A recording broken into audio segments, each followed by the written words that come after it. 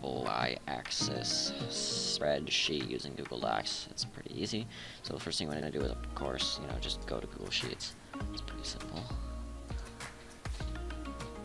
And under Google Sheets, just want to make a new document. Doesn't really matter what it is at all. Sorry, computer's kind of slow right now. Okay, and then you want to name it, like, I don't know. So I'm probably not even going to end up saving it. So. Yeah. Okay, alright, now here for A, you want to do years.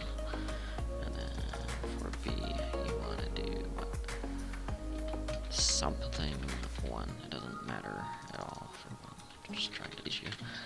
And then there's something 2, and then years, you want to do like 1999.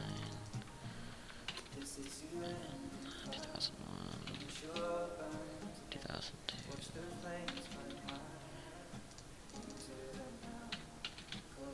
We'll have at least 5, I guess. And then for something 1, it can be smaller numbers, so like, I don't care, anything below 100, I guess, is probably what I should put here. And then, alright, that's it for that one. And then for something 2, the point of having 2 y-axis is to keep the work down to a minimum, I guess.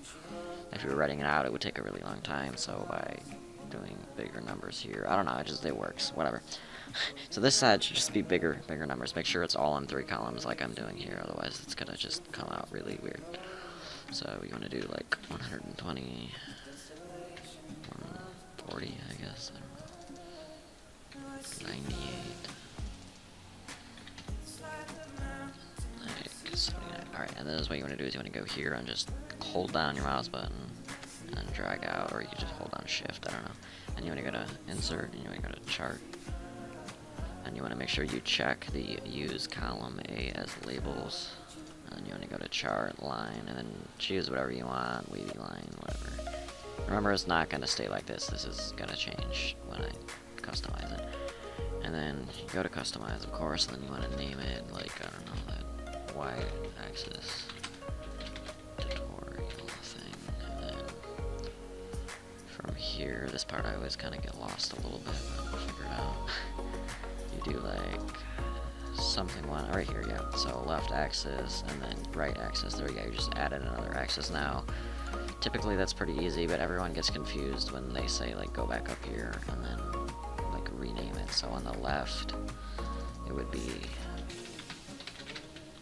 something 1, and then of course on the right where it will just stick 1 in there, it will be something 2. There we go, now we have that, and then of course, just your horizontal axis is like, it is wherever that is, okay, and that'll be years.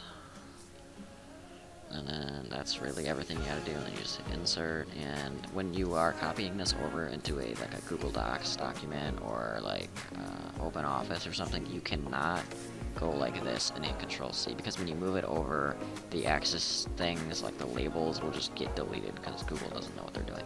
So you just gotta go here, and you gotta manually just copy the chart, and then paste it in, and then you're done. So that's really all you gotta do. It's really simple, really fast, a lot easier than writing it out. So, yeah.